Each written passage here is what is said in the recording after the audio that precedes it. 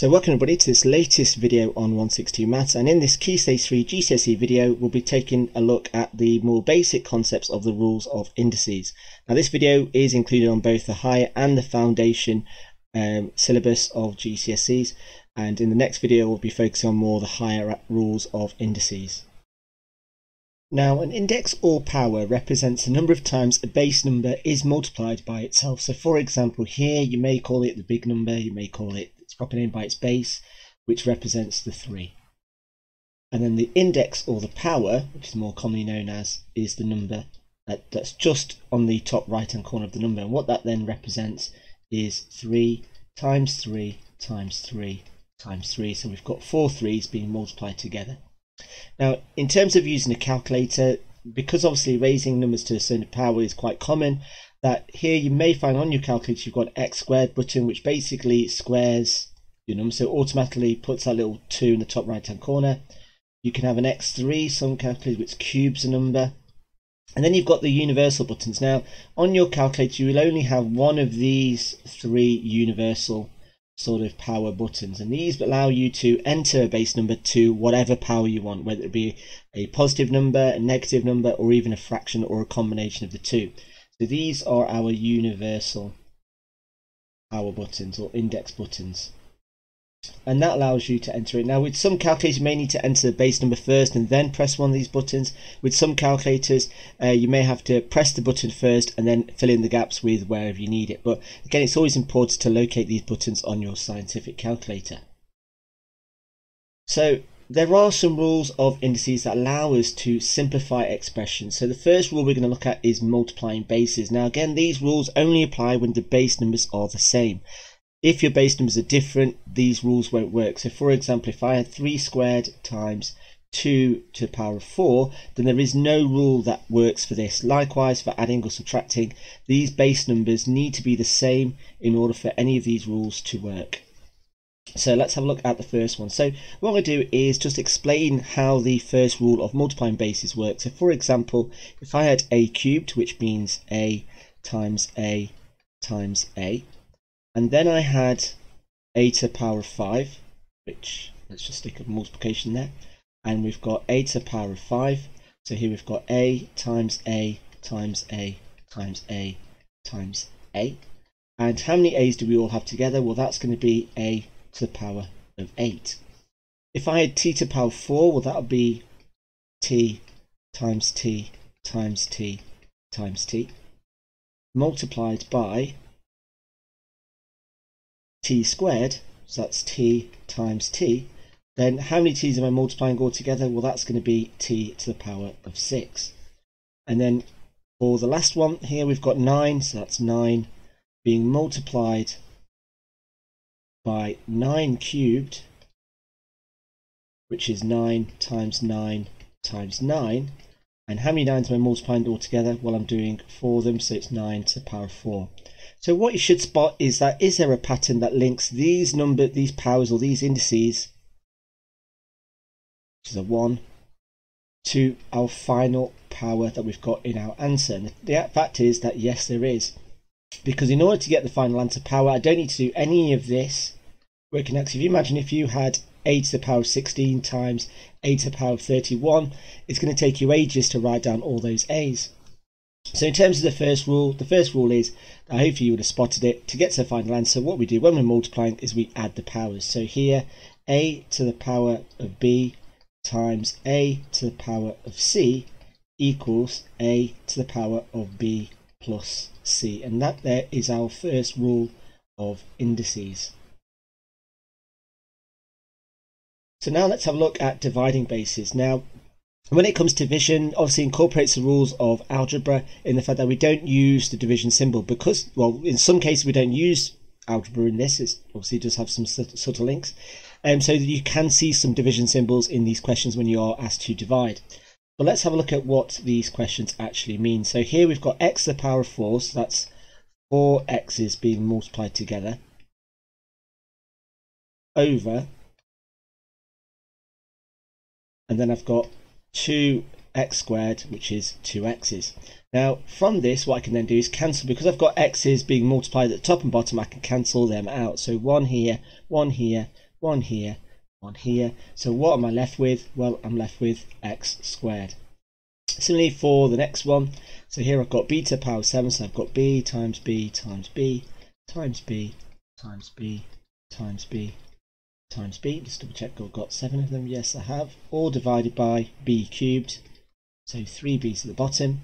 Then again, I can start cancelling them out. So 1 from there, 1 from the top, 1 from the bottom, until one side has got none left. So here I've got final answer of b cubed, or b to the power of 4, because I've gone a bit crazy with of those. Let's just put that b back. And then finally, for using numbers, again, I've got the division. So again, I'm going to have got 2 5s at the top over, and this is the same as 5 squared over 5 to the power 6. And then I've got 6 5s at the bottom. And again, I'm just going to cancel these ones out. So here I've got 1 from there, 1 from there, 1 from there, 1 from there. So what have I got left? Well, I've got 1 over 5 to the power of 4. And we'll look at when we look at these in due course. So in terms of dividing basis, is there a shorter way of looking at these powers and getting our final answer of our power? Well, yes, there is. So the next one is a to the power of b divided by a to the power of c equals a to the power of b minus c. Or if you want to write it as ab over ac equals ab minus c. So when we're dividing and the bases are the same, what do we do to the powers? Well, we simply subtract them. Now again, I'll come back to this one in due course when we start looking at negative powers. So let's have a look at our third rule. So this is when we are looking at brackets. So what do brackets mean? Well, for example, 2 squared means 2 times 2. 3 squared means 3 times 3. If I had 2 squared to the power of 3, then that means I've got 3 lots of 2 squared. Like so. So let's have a look at expanding these out. So from this, I've got 4 lots of b cubed, so that's 1, 2, 3, 4, and I'm multiplying. And again, looking at that first rule, what do I do to the powers? When I'm multiplying and the bases are the same, well, I simply add the powers, so that's going to be b to the power of 12. Here, I've got 3x squareds. And again, incorporating the first rule of indices, when I'm multiplying bases the same, I add the powers, so that's going to be b to the power of 6. Dealing with numbers, again, as I've said, 3 squared times 3 squared is going to give me 3 to the power of 4. So when we have brackets, hopefully you've already spotted what we do when we've got brackets, and how we get that final power is that we multiply out the powers. So when we've got, so here, our third rule is a to the power of b to the power of c equals a, b, c. So in other words, here we multiply the powers. And that's our third rule. Now, one thing you do need to be very, very careful of is when you have got numbers and letters, or a combination of numbers and letters, or letters and letters inside a bracket. So for example, if I had 2x to the power of 3, then what I would have to do is, not only would I need to raise the x to the power 3, I also need to do the 2 as well. So that's going to be 2 cubed times x cubed, which is going to give me 8x cubed. So the answer is not 2x cubed. If I then stuck, let's say, a power in the x, so for example, if I had 3x squared to the power of 3, then that would be 3 cubed times, and then this is where I apply the bracket rule of where I multiply out the powers when I've got there. So that's going to be 3x to the power of 6. That's my x. So 3 times x to the power of 6. 3 cubed is 27, and then x to the power of 6 is my final answer. So if I then had, let's say, b to the power of a cubed, and let's stick a squared on the b, to the power of 4, then that would mean I'm going to have to do b to the power of 2 times 4 times a to the power of 3 times 4. So again, if there's already a power, you also then need to multiply, but also if there is a letter or a number, then we still need to do the same. So this final answer would be b to the power of 8, a to the power of 12. So just be mindful of that, because again, a lot of students do make a mistake, particularly when they're dealing with numbers. So for example, if I had 7x to the power of 5 to the power of 2, then that would be 49x to the power of 10. So again, it can be done very, very quickly. You don't need to show much working out, but just remember that if there is a number or something else in the bracket, you also then need to raise it by the power as well. Now moving on over to rule 4, 5 and 6, it can be better explained if we look at this kind of like number line. So here I'm going to go through what the powers of 1 mean, what the powers of 0 mean, and what negative powers mean.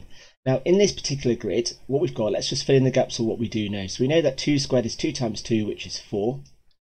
2 times 2, well, times that by 2, we get 8. And 2 times 2 times 2 times 2 gives me 16. Now what I'm doing from here to here is I'm multiplying by the base number, which in this case is 2. So now to go in the opposite direction, so to get from this to this, I'm going to do the opposite, which is to divide by 2. So when we've got 2 to the power 1, that's going to be 4 divided by 2, which is going to be 2. Then I'm going to do 2 divided by 2, which is 1. Then I'm going to do 2 divided by 1 divided by 2, which is a half. Then I'm going to divide that by 2. And the reason why I'm dividing by 2 is because the base number is 2, so that's going to be a quarter. That then is going to be an eighth, and that there is going to be a 16th. Now one thing hopefully you may be able to spot if I continue this is the denominator. Now with negative powers, all of these are 1 over, and that's basically what the negative power does. It basically includes the reciprocal of each of those numbers. And however, if I look at the actual base of this, so for example 1 has 2, the 2 has a 4, the 3 has the 8, and the 4 has the 16. So basically when I've got negative power, it basically means 1 over, and then you do the respective positive power with the base number. Now in terms of 2 to the power 1, that's always going to be dividing by itself. So here, let me just have a look. So we could prove this by looking at 3's. So here, if I look at 3 squared, which is 9, times that by 3 is 27, times that by 1 is 81. So now dividing that by 3, I get 3.